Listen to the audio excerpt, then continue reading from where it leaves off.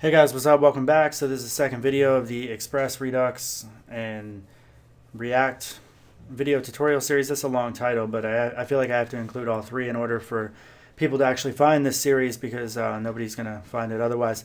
Alright, so in the last video we went ahead and we installed React, not React, god damn it. We installed Express and we did all the process of setting up our templates and our CSS. So if you guys are just starting on this tutorial, I recommend you back up onto the last one before continuing on.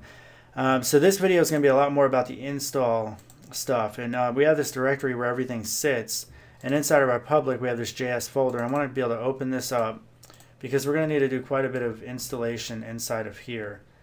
And first things first, though, we need, in order for to use modern React and Redux, we have to have module loading, which is it's by default. It comes from like the common JS module loading, but it's about being able to break up your JavaScript files into multiple files, and then having something like Webpack be able to import them as you need them. And it's definitely a necessary step, and confusing to beginners, but definitely a necessary step that we have to do. So let's go ahead and cd into our public folder, and then go into the JS folder, and in here is where we're going to install the actually it won't even matter.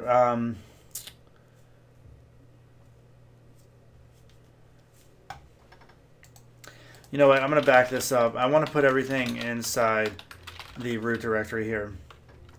So we're going to create one major app.js folder, and we'll actually put it inside. We'll just put it right in the root directory of the public. So I'm sorry, we'll go right into the public.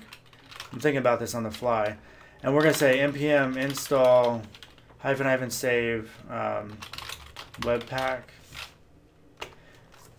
So Webpack will allow us, like I said, to be able to import modules and everything.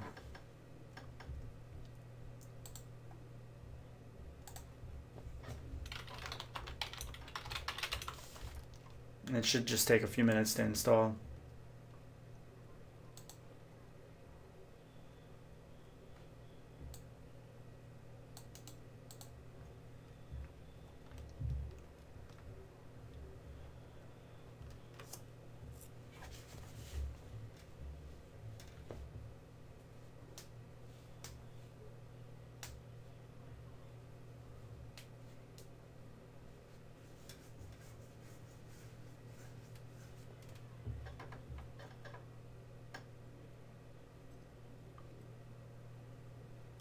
Wow, this thing's taking forever. I'm going to pause it and then I'll continue after it's done.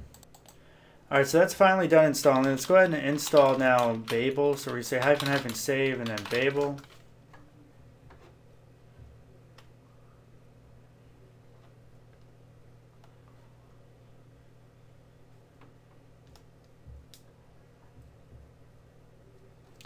Alright, now we need to install, and I'm going to paste this in because I don't want to mess it up. And I'll let you guys see it, but we're saying --, and I'm going to put this as save, I'm sorry. So npm install --save Babel CLI, which is command line interface, Babel preset React. So both of those have to be installed.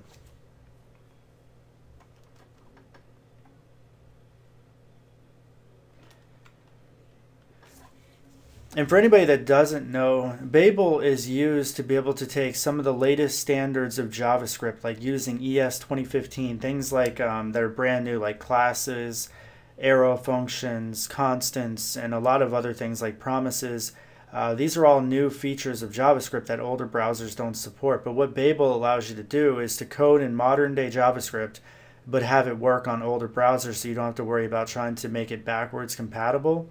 So it actually does quite a bit for you in that regard, but it does make it a little bit harder to initially set up all this stuff because there's going to be an extra compilation step where we're writing code one way and then using Babel and Webpack to compile it down to a different version that actually gets loaded into the browser.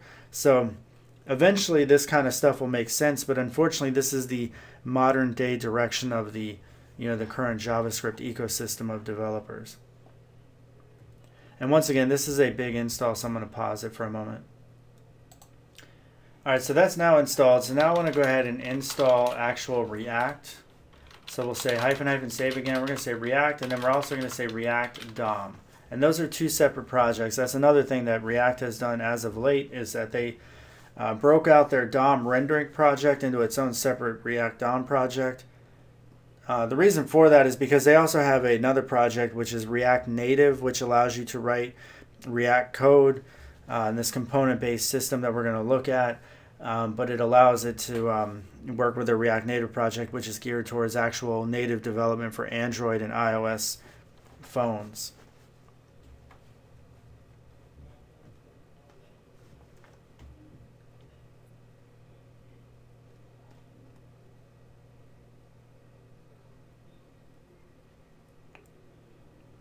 All right, now finally we're going to install npm install -- save, and then we're going to do Redux and then React Redux. And this is two separate projects. Redux can be used for different applications, not just React applications.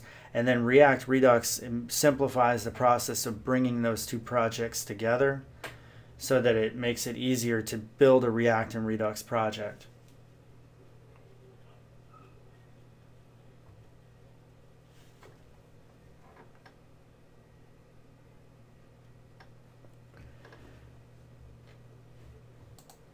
All right, so that should end the video. That should be all the npm installs that we need to do at the moment. I may have missed one, and if I did, it's just going to be the same simple process that we followed so far to npm install all this stuff. And I know it's all confusing as far as why it's all needed, but hopefully that will all start coming together as we start using it. But trying to explain it verbally, I think, is just going to lose people. So if you guys can just continue to follow along, I think in the upcoming tutorials, a lot of this stuff will start to make sense as to what we're doing with everything. All right, guys, thanks for watching. Please upvote, share, and subscribe. Bye. Hey, guys, so a lot of you asked me, how do I get my foot in the door to become a programmer? And I just want to take a moment to mention Dev Mountain Coding Bootcamp is a 12-week intensive course that focuses on the technologies of the here and now for web development. Some of the things that they're actually teaching in this 12-week course, it's geared to get you into the industry by focusing on things like jQuery, Node.js, React, Angular, how to use GitHub. So a lot of the things that you're going to need to do as a developer as soon as you start, they're going to be teaching you in this coding bootcamp. And the entire goal is to be able to get you into the industry within 12 weeks. So if you guys are interested in learning more information about Dev Mountain Coding Bootcamp, just check out the link in the description tab of this video. Thank you for watching, and have a good day.